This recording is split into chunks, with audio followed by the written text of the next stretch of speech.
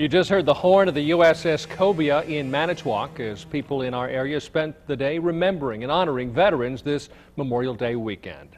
Folks gathered at the Wisconsin Maritime Museum in Manitowoc as part of the celebration. It's a day meant to honor veterans, crews, and builders of the 28 World War II submarines that were constructed in Manitowoc.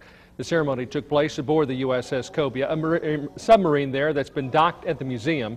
From a wreath-laying ceremony to a 21-gun salute, it was a day of remembrance. Folks also paid tribute to those who served aboard the 4 submarines built in Manitowoc that were lost in World War II, including the USS LaGuardia.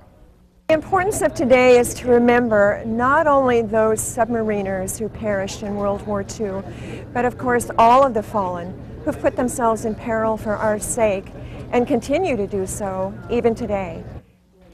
Names of the men who were on board the sub were also read as part of the ceremony.